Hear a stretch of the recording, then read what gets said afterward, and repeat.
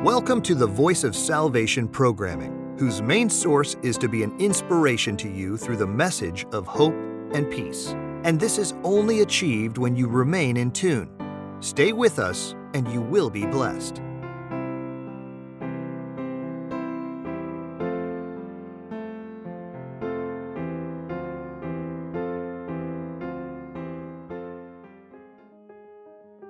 The Bible tells us in the book of John, chapter 1, verse 15, John bare witness of him, and cried, saying, This was he of whom I spake. He that cometh after me is preferred before me, for he was before me. John was continually proclaiming the supremacy of Christ over himself, but in terms of nature and work. The meaning here is that John cried out with a very loud voice, speaking out very openly, that this Jesus was both before John in time, for he was from eternity, and that he was to be preferred before John, in that he was due greater honor. The translation from Greek to English is difficult, but our authorized King James Version is accurate in the sense it conveys. A literal translation shows both the meaning and the difficulty of finding an easy expression of the meaning. He that cometh behind me has become in front of me, because he was before me. Jesus came after or behind John, in that he came after John in his introduction to men. He was before John in two senses. He was first in terms of time, for he existed from eternity, and he was also first in terms of position or dignity. John's great insight into the person and work of Jesus is remarkably demonstrated here. He understood the doctrine of the pre-existence of Christ. This point needs emphasis because many Bible students underestimate the depth of John's spiritual knowledge and his work as teacher of the great truths concerning the Savior.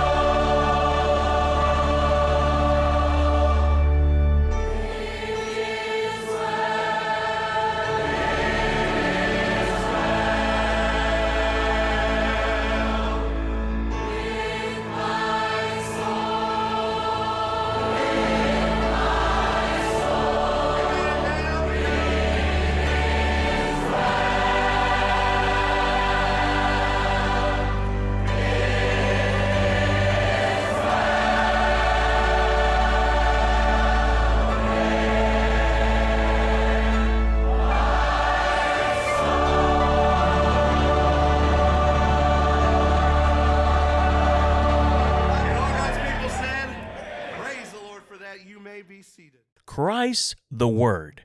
The Bible tells us in the book of John, chapter 1, verses 1 and 2, "In the beginning was the Word, and the Word was with God, and the Word was God. The same was in the beginning with God." Now, the three clauses in verse 1 contain all that is possible for us to realize regarding the essential nature of the Word in relation to time, mode of being, character, and his relation to God. He was in the beginning. He was with God. He was God. He was a distinct person in the Trinity. Here is one of the deepest and most profound of all truths in Christian theology. The nature of the union between the Father and the Son is beyond our mental capacity. There are many helpful illustrations, but all of them are inadequate. Let us know that the Father and the Son are two distinct persons in the Trinity, but yet they are one, inseparable, united, and undivided. The early Athanasian definition states it this way: we worship one God in three persons, united in Trinity, and Trinity in unity, neither confounding the persons nor dividing the substance. The Scriptures tell us this much: let us believe the Word of God and be content with what He has seen fit to reveal unto us. If we were to go back to the Gospel of John, we would see that the Word was made flesh. John chapter 1 verse 14 tells us, "And the Word was made flesh, and dwelt among us, and we beheld His glory, the glory as of the only begotten of the Father, full of grace and truth." The main truth of verse 14 is that the Son of God took human nature upon Himself so that He might redeem us from sin. He was truly man, and yet at the same time He was God as well as man. The union of the two natures, the divine and the human, in one person is of the greatest mysteries in Christian doctrine, but here it is clearly taught in these verses. He was very God and very man at the same time, but the divine and the human natures in Him were never confounded. One nature did not obliterate the other. Each of the two natures were ever perfect and distinct. The humanity of Christ during His lifetime on earth was never unlike our own, except that He did not experience sin. The deity of Christ was never laid aside for a moment, though it was veiled at times. Though He became flesh in the fullest sense when He was born of the Virgin Mary, He never ceased to be at the same time the eternal Word of God. To say that at any instance of His earthly ministry He was not fully and entirely God is nothing less than heresy. This would strike at the very foundation of the doctrine of the Incarnation. There have been more corrupt and heresies of this union of the two natures of Christ than any other doctrine ever taught. Yet this verse refutes them all when it is rightly interpreted. The Arians hold that Jesus was not truly God, that He was greater than man, greater than angels, but less than God. This verse refers to Him as a person in the Trinity. The Apollinarians admit that He is God and man, but they say He took the body of a man, but His divinity took the place of man's soul. This verse teaches that flesh means He took on the whole human nature, spirit, soul, and body. The Nestorians teach that He is both God and man, but they hold that the Godhead made one person, and the manhood made another person. Was made implies a union in which Christ took on, not the person of man, but the nature of man.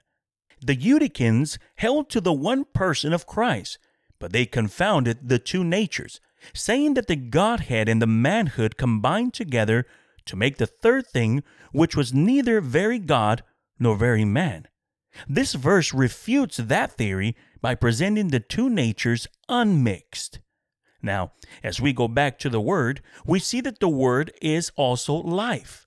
1 John chapter 1 verses 1 through 3 tells us the following: "That which was from the beginning, which we have heard, which we have seen with our eyes, which we have looked upon, and our hands have handled, of the word of life. Verse 2 says, "For the life was manifested, and we have seen it, and bear witness, and show unto you that eternal life, which was with the Father, and was manifested unto us. That which we have seen and heard declare we unto you, that ye also may have fellowship with us. And truly our fellowship is with the Father, and with his Son, Jesus Christ." The Apostle John was about 90 years old at the time of this epistle, and these words reflect the same thought expressed in the opening verses of the Gospel of John. All the years of his experience had not altered his understanding of who Jesus was. John in verse 2 is recalling those wonderful days of fellowship he had with the Son of God while on earth. It is now some 60 years since the ascension of Jesus. He speaks of Jesus as being from the beginning and refers to him as the Word of life. He records the ways he had observed the Son of God, and that twice he says that they had heard him. Twice he related that they had seen him. And once he mentions that they had looked upon him, and once that they had handled him. Now John continues to tell us in 1 John chapter 5, verses 7 through 12. "For there are three that bear record in heaven, the Father, the Word, and the Holy Ghost. And these three are one. And there are three that bear witness in earth, the Spirit, and the water, and the blood. And these three agree in one. If we receive the witness of men, the witness of God is greater. For this is the witness of God which he hath testified of his Son. He that believeth on the Son of God hath the witness in himself. He that believeth not God hath made him a liar, because he believeth not the record that God gave of his Son." Verse 11 says, "And this is the record, that God hath given to us eternal life, and this life is in his Son." And verse 12 says, "He that hath the Son hath life, and he that hath not the Son of God hath not life." My friends, a part of the Trinity is that it gives us eternal life. It is clear that the Father, the Son, and the Holy Ghost are three distinct persons, yet these three are one. The reference to the Spirit, the water, the blood seems to be a witness on earth to the deity of Christ. There is no higher witness that can be found than that of the Spirit of truth. The water and the blood refers to the two fundamental and essential elements in the life of Jesus as Savior. The water points to the purity of his human life, dedicated to the will of the Father and symbolized in his baptism by John. Now the blood points to his suffering and his crucifixion. John is here stressing both the humanity and the deity of Christ. Some of the false teachers of the day were teaching that divine nature came upon Jesus at his baptism by John the Baptist, and that it departed when Jesus was arrested on the night of his betrayal. But John refutes this heresy. You see, the deity of Christ rests not on the witness of man alone, but on the witness of God. The believer has within him the perfect assurance that the divine witness of the Father is true. He is completely satisfied that Jesus is the Word made flesh. If one doubts the testimony of God, he makes God a liar. The record may be understood as the witness, and thus we see the continuance of the thought. John sums up the witness, giving both the negative and the positive aspects of God's gift to men of eternal life, which is to be found only in his Son. To have the Son is to have life. To not have the Son is to not have life. The book of Revelation, chapter 19, verses 11 through 13 say the following, "And I saw heaven opened, and behold a white horse, and he that sat upon him was called Faithful and True, and in righteousness he doth judge and make war. His eyes were as a flame of fire, and on his head were many crowns, and he had a name written that no man knew but he himself. And he was clothed with a vesture dipped in blood, and his name is called the Word of God." What we are witnessing here in these scriptures is a triumph in power and glory. You see, John's vision of the Son of God in glory is an appropriate conclusion to what we're talking about today. What one believes about the person of Christ is of ultimate importance. It is useless to sing songs about him, talk about the miracles he performed, discuss how good he was as a person or how wonderful were his teachings, and yet deny his complete divinity as the eternal Son of God. The Trinity is not to be interpreted like so many stair steps which place the Holy Ghost on the bottom step, Christ on the second step, and the Father on the highest step. They are all equally one. There can be no separation or division in the nature of the Godhead. Without the Holy Ghost, one cannot be saved. Without the Father, one cannot be saved. Without the Son, one cannot be saved. Jesus made this inseparability clear when he stated that he and the Father were one. John stated concerning Christ, and the Word was God. To honor God is to honor the person of the Father and the Son and the Holy Ghost. I pray our message today has been a blessing to your life.